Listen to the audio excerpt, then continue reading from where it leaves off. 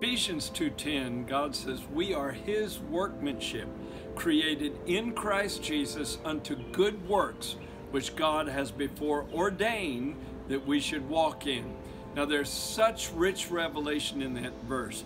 First of all, the Greek word translated workmanship is poema, from which we get our word poem.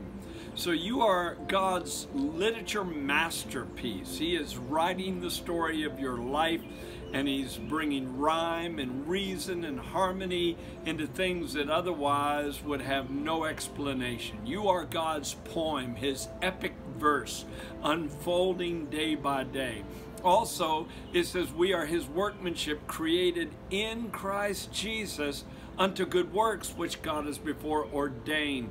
So God in Christ had a purpose for you formed in his heart from the very beginning. And those good works are a part of your life. See, this world is a place of works. When God moves here, it's called the works of God. When the devil moves here, those things are called the works of the devil. And so this realm is a realm of work. It's supposed to be a place of busyness and accomplishment and purpose.